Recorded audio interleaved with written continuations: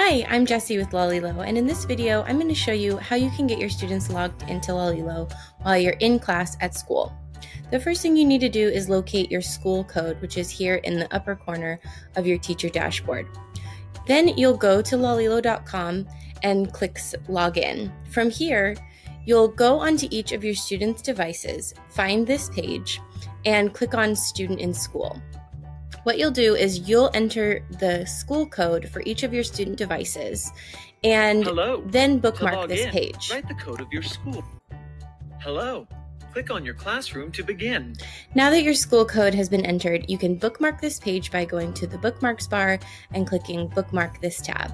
Then your students will be able to access Lalilo quickly and easily at school.